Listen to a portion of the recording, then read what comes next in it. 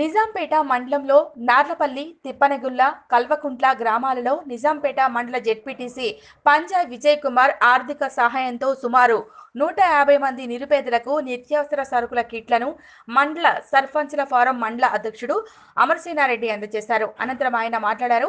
నిజాంపేట మండల జెడ్పీటీసీ పంజా విజయ్ కుమార్ తన మిత్రుల సహకారంతో లాక్డౌన్ సందర్భంగా ప్రజలంతా ఇళ్లకే పరిమితం కావడంతో పేద ప్రజలకు కూలీ చేస్తేనే కడుపు నిండా ఏ పరిస్థితిలో ఉన్నా కొంతమంది నిరుపేదలకు నిత్యావసర సరుకులు అందించడం చాలా గొప్ప విషయమని ఆయన తెలిపారు.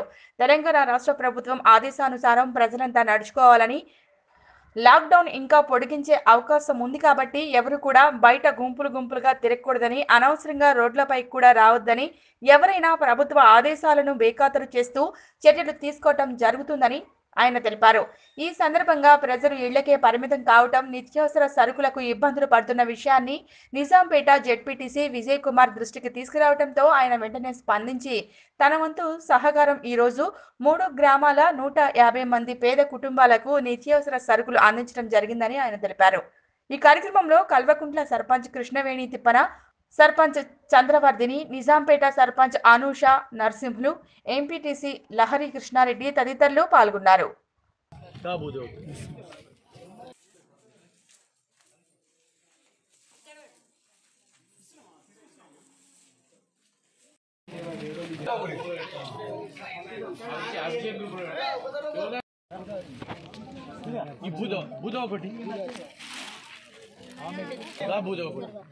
నువ్వు పట్టుకో ఇంకా 2 రోజుల తర్వాత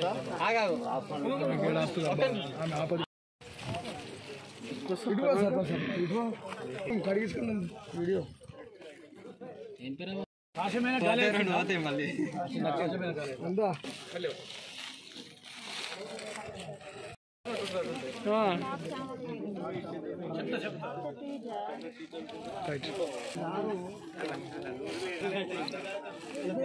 అక్కలేలో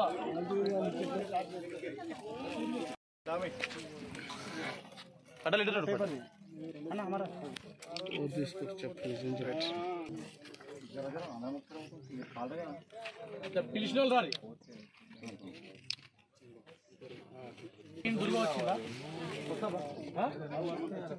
పట్టుకోండి ఇటు సైడ్ రాలే.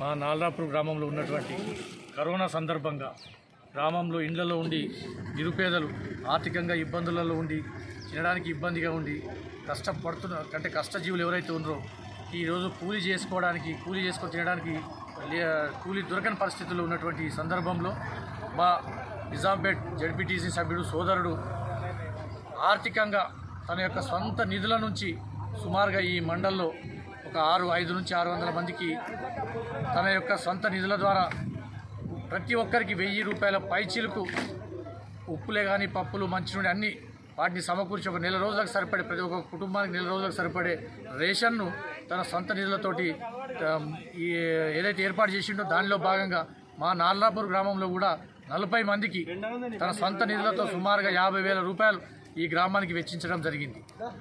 దానిలో భాగంగా 40 మందికి ఈ గ్రామస్తులకు నిరుపేదలైనటువంటి అభాగ్యులకు ఇవ్వడంలో తన వంతు కృషి ఆయన చేసినటువంటి మా గ్రామానికి ఇచ్చినటువంటి దాన్ని మేము మా గ్రామస్తులందరి తరఫున తనకు చేతులెత్తి నమస్కరిస్తూ హృదయపూర్వకంగా నమస్సుమయాలు తెలియజేస్తూ ఉన్నాము. ముఖ్యంగా ఈ గ్రామంలో ఉన్నటువంటి ప్రజలందరినీ నేను కోరుకుంటా ఉన్నా. ఈ గ్రామంలో ఏదైతే కరోనా సందర్భంగా ఇండ్ల నుంచి బయటకు వెళ్ళని వారు ఎవరైతే ఉన్నారో ఆ వెళ్ళని వారందరికీ మేము దయచేసి ఇంకెవరైనా ఉన్న దాతల ద్వారా వారికి కూడా ఇప్పించడానికి ప్రయత్నం చేస్తాం.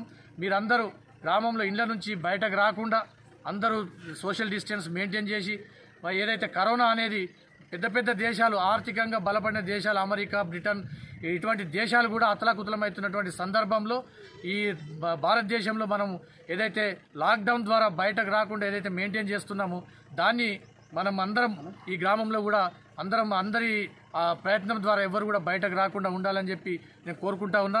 ముఖ్యంగా ఈరోజు ఏదైతే 40 మందికి మనం సరఫరా చేసినామో మన జెడ్పీటీసీ గారి ఆర్థిక సాయంతో, అదే కాకుండా ఇంకెవరైనా ఉంటే కూడా వారికి సాయం చేయడానికి ప్రయత్నం చేస్తాం. దయచేసి మీరందరూ ఎవరు కూడా బయటకు రావద్దు. ఈ సోషల్ డిస్టెన్స్ మెయింటైన్ చేయాలి.